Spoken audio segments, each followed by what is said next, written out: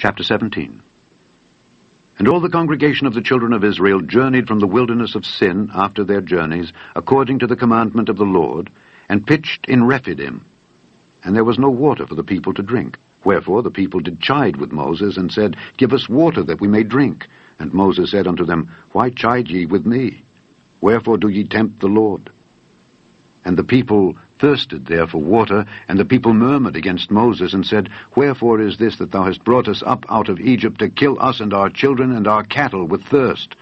And Moses cried unto the Lord, saying, What shall I do unto this people? They be almost ready to stone me. And the Lord said unto Moses, Go on before the people, and take with thee of the elders of Israel, and thy rod, wherewith thou smotest the river, take in thine hand, and go.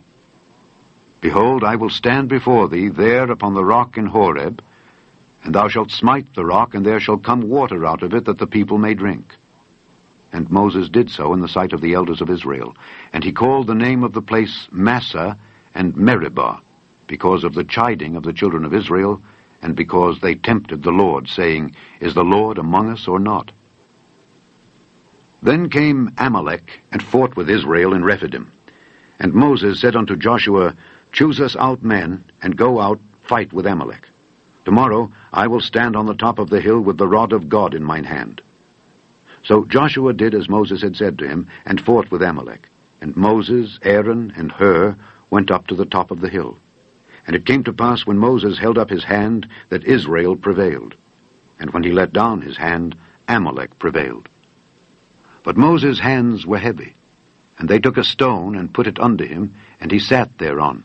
And Aaron and Hur stayed up his hands, the one on the one side, and the other on the other side. And his hands were steady until the going down of the sun.